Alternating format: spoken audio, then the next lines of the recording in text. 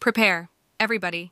We have some groundbreaking news that will completely alter the landscape for seniors and those who receive VA, SSI, SSDI, and Social Security benefits. Now that Senator Bernie Sanders' historic $655 direct payment proposal has been formally enacted into law, we're going to go over the specifics in depth. Join us as we dissect the main components of this law, including who is eligible, how payments will be made, and, most importantly, what this financial boon means for the millions of veterans and elderly who live in this country. The direct payments will be dispersed in 2 installments, the first of which will arrive the next week and the second of which will arrive on November 3rd. The payments will be made automatically to the bank account or mailing address that Social Security has on file for seniors. They do not need to apply for them. The potential impact of $655 direct payments on the lives of the most vulnerable members of our society is remarkable. For seniors who have been disproportionately affected by the pandemic and growing costs of living, this is a big relief. Seniors who get direct payments will have assistance paying for necessities including food, housing, and medical care.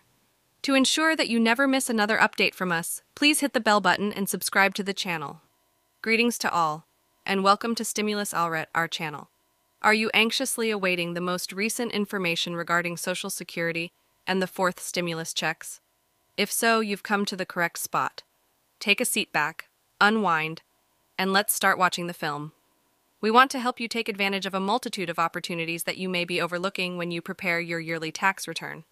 Let's start with tax credits, those hard-to-find financial treasures that have the potential to make a big difference to your income. We will discuss child and dependent care tax credits, which have the potential to save you up to $3,000, as well as child tax credits, which may put up to $2,000 in your pocket for each child. The American Rescue Act's temporary measures have altered the environment. We'll explain how these changes can impact your financial plan. The wealth of financial knowledge doesn't stop there, though. We'll highlight a little-known advantage that might completely transform the lives of divorced people. Even if you haven't claimed your own benefits, your ex-spouse may be eligible for retirement benefits based on your record if you were divorced for at least 2 years in a row. Our in-depth conversation will highlight the subtleties and tactics to optimize these sometimes disregarded advantages, giving you insightful knowledge for your financial future. Let's now discuss the timing of those important Social Security benefits.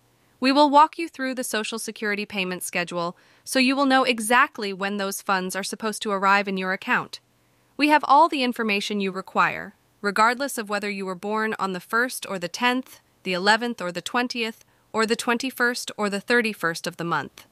It's crucial to preserve your key documents in addition to your financial future. We will stress that laminating your Social Security card can cause its security elements to be obscured. We'll offer wise substitutes in its place for safeguarding this important piece of identification, as well as other important records, like your birth certificate and COVID-19 immunization card. We'll also go through how to keep these things safe and handy by keeping them in a secure location, such as a safety deposit box or house safe. Finally, we will discuss tax reporting, a subject that frequently causes misunderstanding. In this sense, your benefit statement, also known as the SSA 1099 form, can be extremely helpful because it offers a detailed breakdown of your Social Security income for the preceding year. With this paperwork in hand, you'll be ready to accurately report your income to the IRS come tax time. First up, let's talk about a subject that a lot of us have on our minds: Social Security benefit taxation. We'll look at why some households end up having to pay federal income taxes on their Social Security benefits. This usually happens if you have other significant sources of income in addition to your benefits. Wages, self-employment income, interest, dividends, and other taxable income are examples of this. Notably, Supplementary Security Income, SSI, is not subject to taxes, offering a safety net for individuals who require it. We now turn to the opinions of financial specialists to analyze Social Security's future. Social Security benefits are unlikely to completely disappear, but in the ensuing decades, we should expect substantial adjustments. It is anticipated that the system will continue to change, just as it has since it was created. It would take significant legislative action from both major parties for it to go. We'll examine the possible outcomes and their implications for next generations. We are concerned about the future in addition to the present, Financial experts are already raising red flags about the probable Social Security inadequacies of the oldest generation, which is only 26 years old. In the event that lawmakers do not act quickly, the trust fund that provides benefits in the future may run out as early as 2035. Experts such as Kevin Chancellor, the founder of Black Lab Financial Services, will speak to us about the gravity of the crisis and the necessity of taking preventative action to ensure Social Security's survival. Turning around, let's go back in time and examine the background of Social Security's cost of living adjustments, or COLAs. Benefits must be increased on a regular basis in order to keep up with inflation.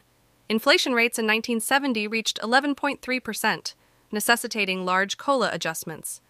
We'll examine how COLAs have changed over time, how they are calculated, and how they affect retirees. We need to comprehend the past in order to comprehend the present. A COLA provision was introduced by Congress in 1975, and it established automatic yearly COLAs based on the CPI-W's annual increase. Prior to that, modifications to Social Security benefits required special legislation. Over time, COLA calculation techniques and timeliness have changed. We'll delve into the details and provide insight into the current COLA system.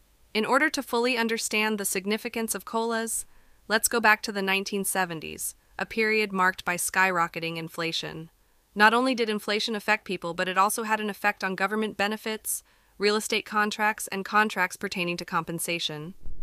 The idea of COLAs was created to protect beneficiaries and retirees' financial security.